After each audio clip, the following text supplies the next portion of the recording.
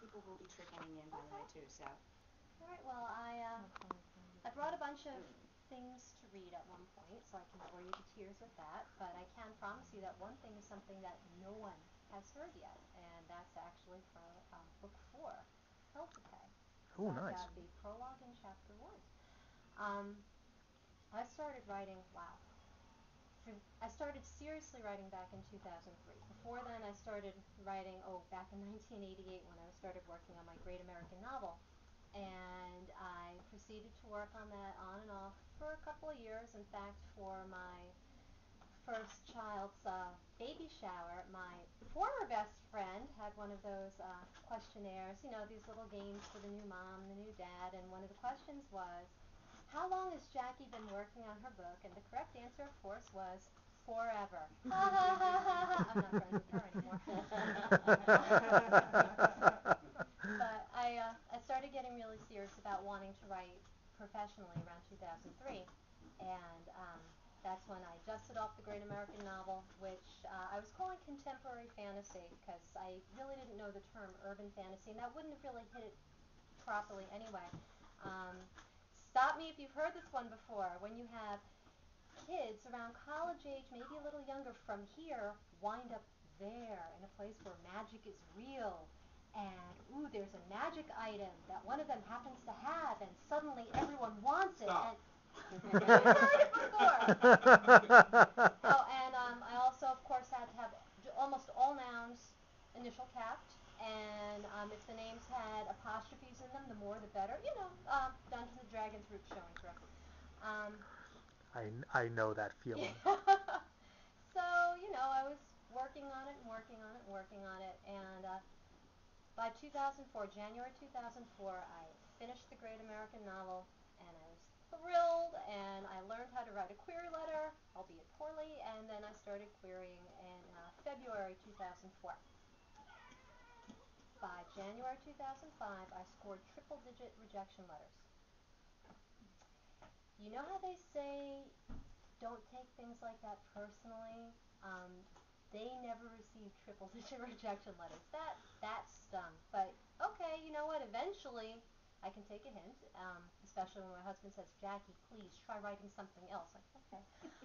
So I set aside my great American novel with its love of all things magic, and I started writing something lighthearted and fun. He said, hey, Jackie, remember the time you worked in that sex shop? Why don't you write about that? I saw you look.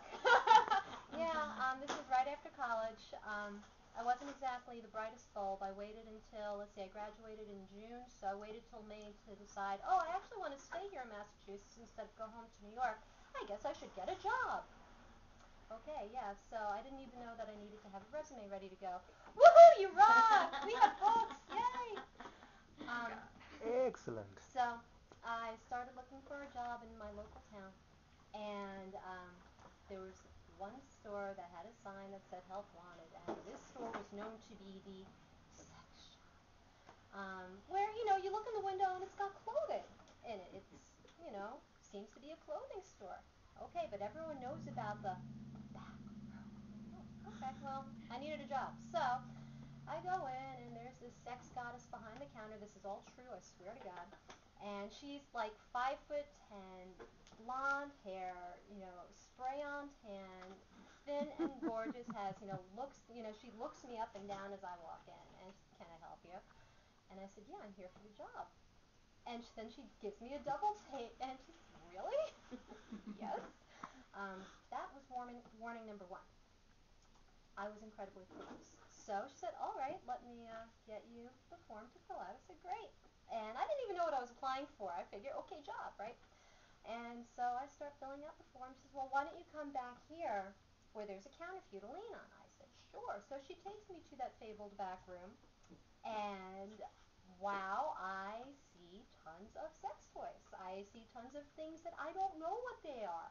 I see outfits that I would die before I would wear. I see outfits that I think I might want to wear. I see all of these different things, and I'm totally flustered, and I still need a job. So I said, okay. And I said, by the way, what is this job for? She says, the receiving job. And at this point, there's just too many jokes for me to even, say anything coherent. So I just, filling it out. And then I downstairs. I swear there's a point. I will come back to writing, I promise.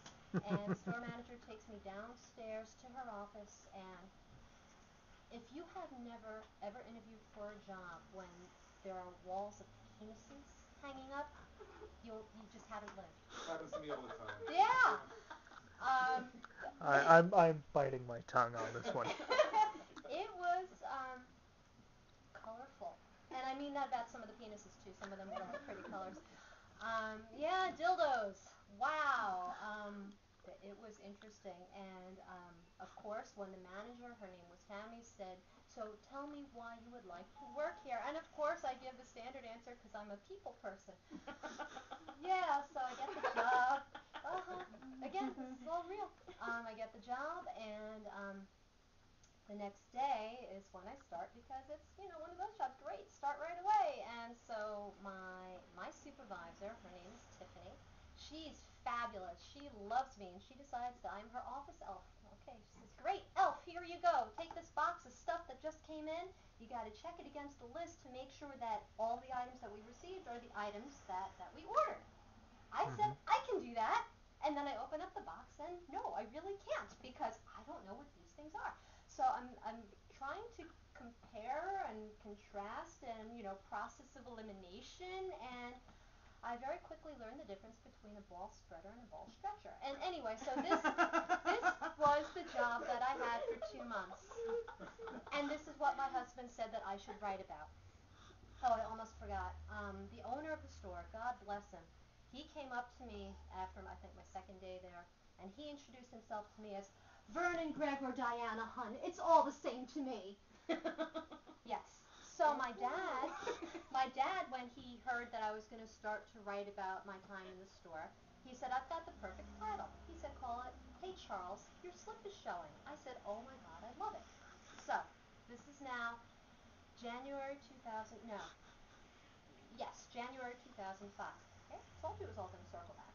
And I decide to write this chick-lit novel, "Hey Charles, your slip is showing." So I do. And I write it in 5 months, which is much better than the 17 years that my great American novel had taken me. And then I start querying again. And yes, I get the rejection letters, but big difference. For my great American novel, all those rejection letters, most of them were form rejection letters. That's when you get, the undated, "Dear author, thank you so much for submitting your work. Unfortunately, we don't feel that it's right for us at this time. Good luck. We wish you all the success. Sincerely, the editors." Yeah, I think that I've quoted, I would say, about 90% of the form letters that I wound up receiving. If you're lucky, you get like a handwritten signature. Every once in a great while, you get, something personalized by whoever was looking at it. And I said the editors, actually the agents, because I was looking for a literary agent. My favorite rejection was when I got my own form letter, my own queer letter back with a big "No" stamped on it. Okay. This time when I got rejection letters for Charles, I got about 40 of them, and almost all of them were personalized rejection letters. They were not the forms, and almost all of them said the same thing. They loved the first person sassy narrator, loved the voice, loved it, loved it, loved it, loved the humor. They'd seen this story before, though. I'm like, "You did? Oh my gosh, I didn't realize there were so many stories about working in a sex shop." So then I said, "Great, I apparently suck at this writing thing. What am I going to do now?" Because this is my dream. I really, really wanted to write. I've wanted to write ever since I was in 6th grade, when I would just get, creative writing assignments in English, and I'd write an additional 5 pages for it because I just really love the storytelling. So at this point, I'm seriously depressed, and I actually go into therapy for a bit because I've hit the wall. I'm flustered. I don't know what to do because I know I'm not going to quit my day job anytime soon, but this is what I wanted to do, and what am I supposed to do now? So as I talk out all my angst about my mom with my therapist, don't ask what my mom has to do with this. It's just, if I'm in therapy, it's got to be my mom's fault. And meanwhile, I'm still looking at a couple of sites. There's one called Media Bistro,